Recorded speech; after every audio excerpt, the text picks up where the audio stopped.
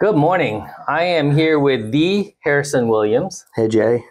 Just celebrated 20 years on the team, 20 years at the same place. So, Harrison, you got to experience helping sellers with houses after helping so many buyers over the years. And this year, you had a couple of clients and a referral that have come to you as listings. So, what's your experience been like that after doing the other side for 20 years? To be honest, it's been very humbling. But you just put houses on the market and they sell like that, right? And that's what I've been thinking. And agents are not busy. They're sitting at their desk. They have plenty of time to text us, to call us. And it's been an exciting time listing homes. But you all are on top of it just as much as we are. And yeah, I think what I'm learning is, because I'm a buyer's agent and I'm in this market, I know what they're going through. I want to give them the respect and text and call and respond to them, because I know there are some realtors that don't. right. So there's more than just putting a home on the market. I thought it took a couple of days. You get the paperwork done. You have the seller that you already know, at least in my case. Yes. And things go pretty easy. But I started with my seller this past weekend back in January to get the home prepped, get gardening done, get some paint, some updates. They are just as stressed and as nervous as a buyer. Yes. They have apprehensions about things just like buyers. Right, because it's their home and people are getting ready, and they're getting their home ready for people to come into their home. Right. Someone is leaving memories while someone wants to go in and make them. I love that.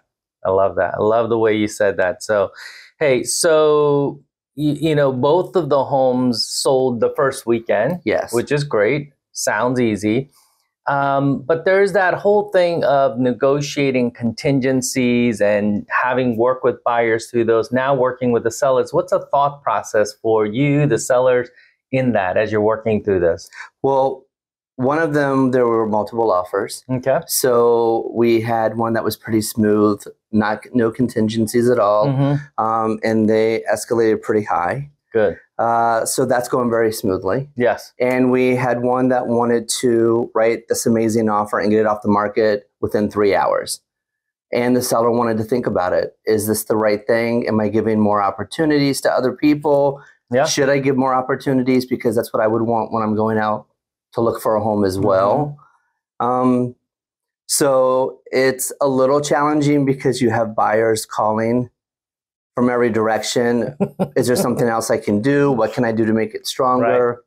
Well, I know some listing agents intentionally ignore buyer agent calls. Sometimes it's legitimate because you're just so inundated with so many calls and writing down notes and figuring out, hey, who's interested and who's just fishing and who's getting ready to write an offer, and they're asking the right kind of questions.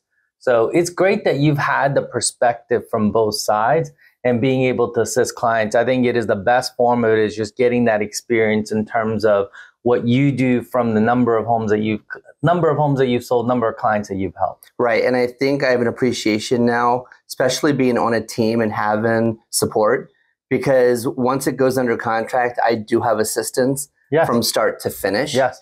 And I can't imagine someone who doesn't. So a team really, they're one step ahead with you, making sure everything is going smoothly in the background. Yeah, the contract coordinator is a godsend because they do a lot of the communicating with the title company, the lender on that side, scheduling things so that you can really focus on taking care of your clients, negotiating the finer points of those things that need to be negotiated from a producing agent. Absolutely. Great. Well, thank you for spending a couple minutes, and congratulations. Thanks.